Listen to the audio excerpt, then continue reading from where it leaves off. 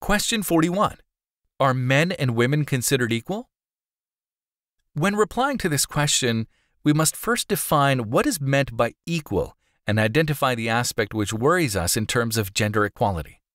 Islam regards women as spiritual and intellectual equals of men. For a Muslim, the important issue is who can become closest to God and earn the greatest reward.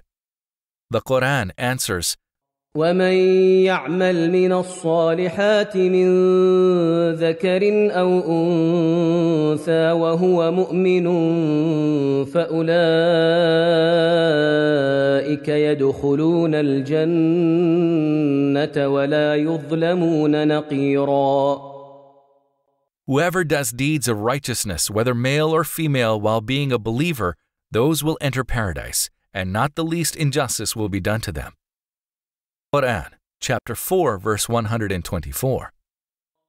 إن المسلمين والمسلمات والمؤمنين والمؤمنات والقانتين والقانتات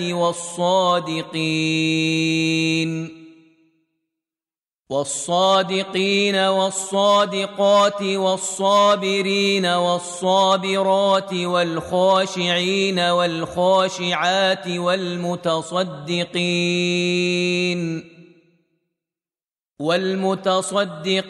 والمتصدقات والصائمين والصائمات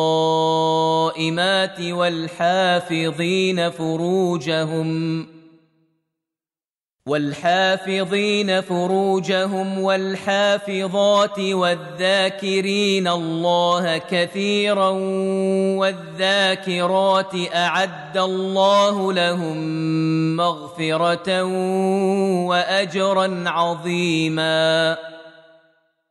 For Muslim men and women, for believing men and women, for devout men and women, for truthful men and women, for patient men and women, for humble men and women, for charitable men and women, for fasting men and women, for chaste men and women, and for men and women who remember God often.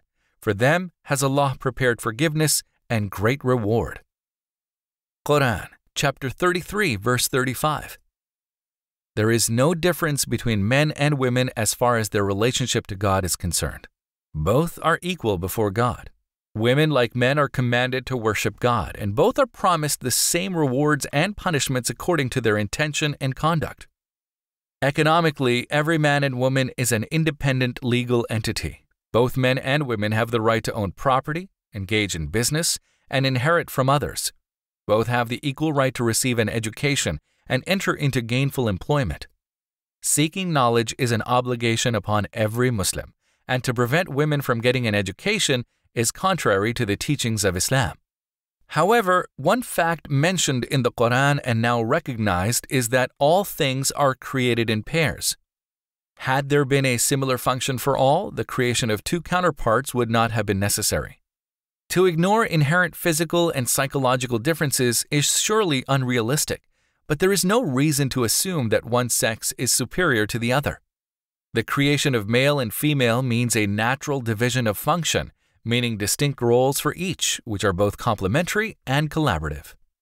Thus, absolute equality between men and women in all matters is neither possible nor reasonable. But this does not mean bias in favor of men to the detriment of women. While some rulings may be seen to favor men, many others favor women. However, most Islamic rulings apply to men and women equally, and both are bound by their obligations towards one another. The main distinction between the two sexes is in the physical realm, based on the equitable principle of fair division of labor. Islam allots the more strenuous work to the man and makes him responsible for the maintenance of the family. It allots the work of managing the home and the upbringing and training of children to the woman, work which has the greatest importance in the task of building a healthy and prosperous society. It is also true that sound administration within any organization requires a unified policy under a just executive. For this reason, Islam expects the husband, as head of the household, to consult with his family and then have the final say in decisions concerning it. This degree of authority in no way means that the Creator prefers men over women, but is simply the logical way of apportioning responsibilities in a household. Men and women are two equally important component parts of humanity, and the rights and responsibilities of both sexes in Islam are equitable and balanced in their totality. Although their obligations might differ in certain areas of life in accordance with basic physical and psychological differences, each one is equally accountable for his or her particular responsibilities.